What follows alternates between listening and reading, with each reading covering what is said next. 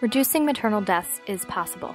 Although Ethiopia is one of the most difficult places to be an expectant mother, it has made great strides in improving its healthcare system over the past decade.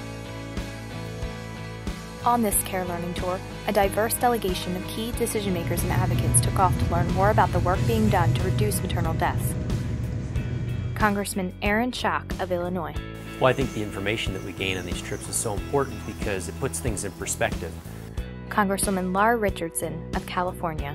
I look at the foreign aid budget that's coming over. This will encourage me to see that the money is going to good use. Deb Derrick of the Gates Foundation. Ethiopia is absolutely at the front of the world in terms of its investments in maternal and child health. It's trying to pave the way and show the rest of the world how it can achieve the Millennium Development Goals with respect to maternal mortality in particular, which is one of the hardest objectives to meet in global health. CARE maternal health advocate Christy Turlington-Burns, Ambassador Mark Dybel, and Jenna Bush Hager were led by CARE's president and CEO, Dr. Helene Gale. It's an opportunity to be able to bring policymakers and people who can give voice to the issues in countries like Ethiopia and go back and really be real advocates.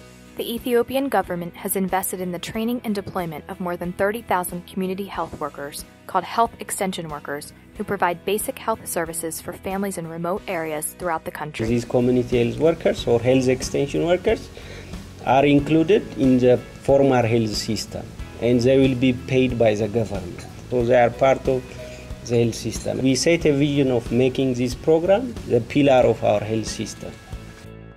Next, the delegation met with health extension worker and trainer Saheen Aboyi.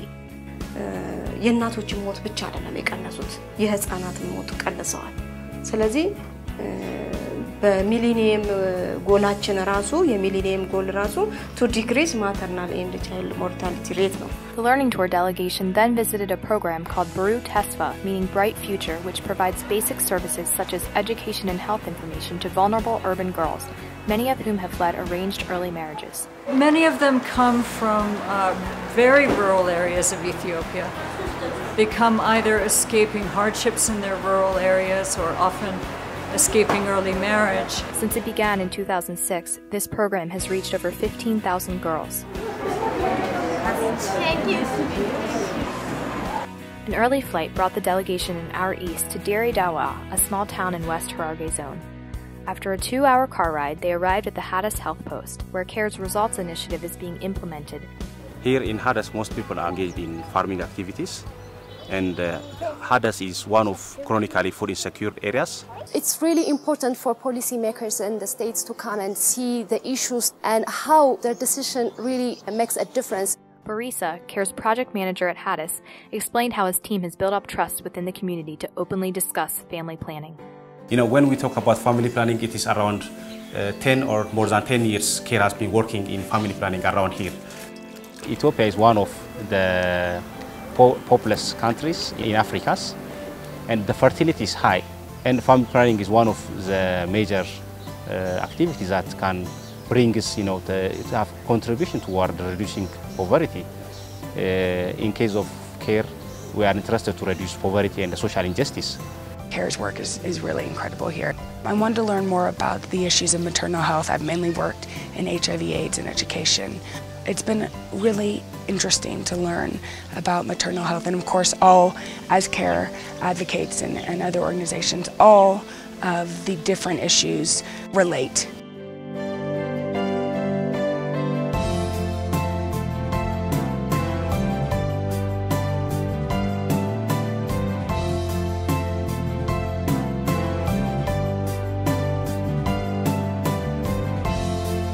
We tend to put things in individual projects. So a project for HIV, a project for malaria, a project for maternal health, a project for immunization. That's not how people live. That's not how this community lives. And those projects tend to be short term. And what CARE is trying to do is look at the long term.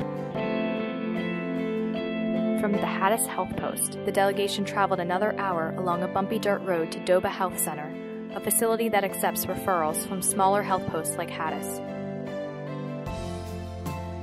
including vaccination. Nice to meet you too. I learned today that 85% of the people live out in the rural area. It's very important to have that support.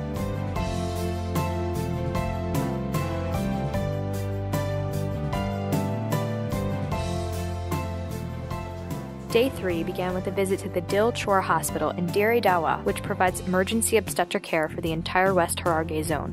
Ethiopian mothers usually deliver at home, and hence our maternal mortality is very high. It's about like 2 mothers dying of labor and pregnancy every hour of every day.